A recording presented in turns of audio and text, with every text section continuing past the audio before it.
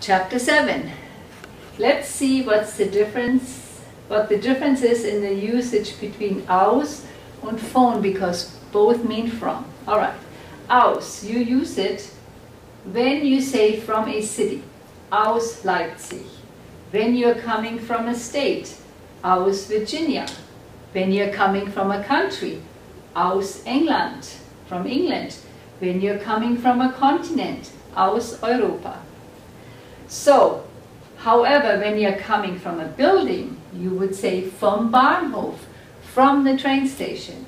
If you're coming from an institution like the university, you would say, ich komme von der Uni. If you're coming from a person's house, you say von meinem Freund. And if you're talking about a point of departure, where you leave at a city and continue on to another city, you also say von. For example, ich fahre von Berlin nach Köln. Berlin is the point of departure. Köln is the arrival place, right? Place of arrival. So point of departure, von Berlin nach Köln. Now let's see if you can remember what you learned. So how would you say in these sample sentences, kommt München, he's coming from Munich. If you said aus, it's correct, because it is a city, from a city. Alright, wir gehen Office Depot. What would you put in? Zu, correct, because it's a place of business.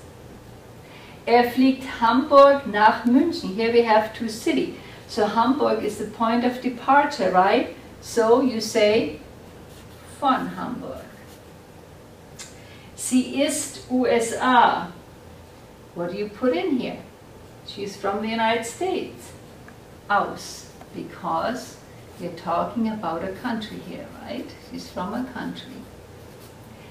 Hier ist ein Brief, Ellen. So, here's a letter from Ellen. Ellen is a person, obviously, right? So, what do we put in? Von.